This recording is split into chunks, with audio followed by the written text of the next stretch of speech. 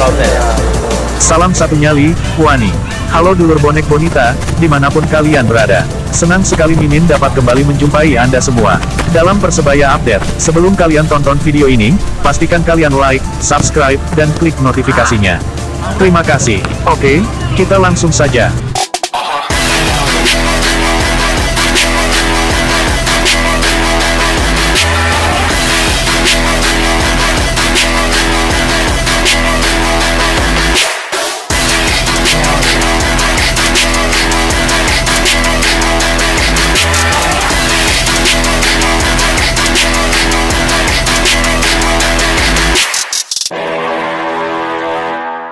Persebaya Update, Kamis, tanggal 3 Februari tahun 2022.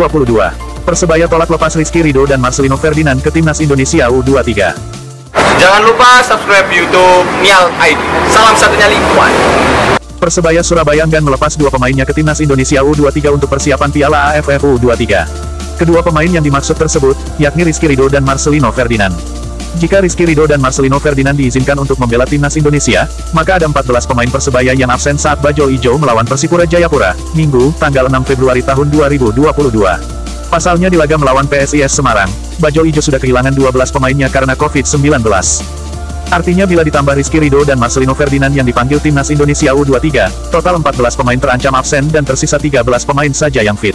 Sementara aturan kompetisi menyebutkan, pertandingan bisa ditunda jika suatu tim hanya ada 14 pemain, yang siap bermain karena cedera dan terpapar COVID-19.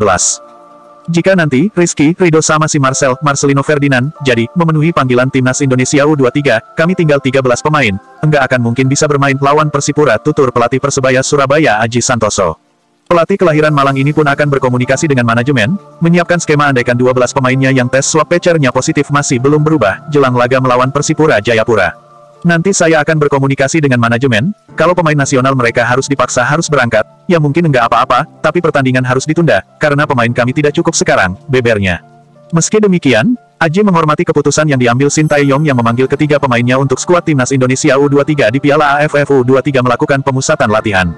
Saya sih berharap mereka bisa bertahan, tetapi kalau Coach Shin Tae-yong menginginkan mereka ya kompensasinya pertandingan berikutnya Persebaya nggak bisa main, tukasnya. Sebagai informasi ada total 3 pemain Persebaya yang dipanggil Shin Tae-yong untuk pemusatan latihan di Timnas Indonesia U23. Ketiga pemain yakni Rahmat Irianto, Rizky, Ridho, dan Marselino Ferdinan yang bergabung pada pemusatan latihan Timnas Indonesia U23 mulai Kamis tanggal 3 Februari tahun 2022 ini. Khusus untuk nama Rahmat Irianto, tampaknya belum bisa bergabung lantaran hasil tesnya positif COVID-19. Jangan lupa like and subscribe channel LIGA. Salam satunya lingkungan. Kali ini bola dikuasai, kita lihat tendangan di luar tapi nanti. Kita lihat tendangannya dan bola rendah sedikit nggak ketolong gitu ya. Kita lihatnya memang powerful kan. Tolakan kakinya kita lihat ngokangnya itu udah pas betul loh ya. Turun sangat apik. Aji Santoso beber penyebab Persebaya Surabaya gagal menang lawan PSIS Semarang. Persebaya Surabaya harus berbagi angka dengan PSIS Semarang setelah bermain imbang 0-0 pada pekan ke-22 BRI Liga 1 2022 di Stadion I Gusti Ngurah Rai Denpasar, Bali, Rabu, tanggal 2 Februari tahun 2022. Pelatih Persebaya, Aji Santoso menyebut timnya gagal meraih kemenangan di laga ini, selain karena turun dengan komposisi sangat darurat di mana hanya diperkuat 15 pemain, faktor lain kurang beruntung. Aji Santoso menilai, setidaknya ada 3 peluang yang seharusnya menjadi gol, peluang Taisei Marukawa, Rizky, Ridho dan Marselino Ferdinan yang hanya membentur mistar gawang. Apalagi sebanyak 12 pemain Persebaya tidak bisa dimainkan di laga ini karena positif COVID-19. Ini pertandingan sangat berat, tapi kami bersyukur kami tidak kalah, meskipun menurut pengamatan saya, malam ini di samping kami dalam kondisi darurat, tidak dinaungi faktor keberuntungan, ungkap Aji Santoso usai laga. Ya itulah sepak bola, tetapi yang jelas kami memang dalam kondisi sangat sulit, tambahnya.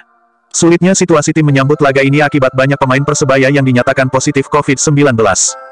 Termasuk, meeting terakhir tim untuk membahas taktik yang akan dimainkan, di mana seharusnya digelar pagi tadi, baru bisa digelar sore, beberapa jam sebelum pertandingan.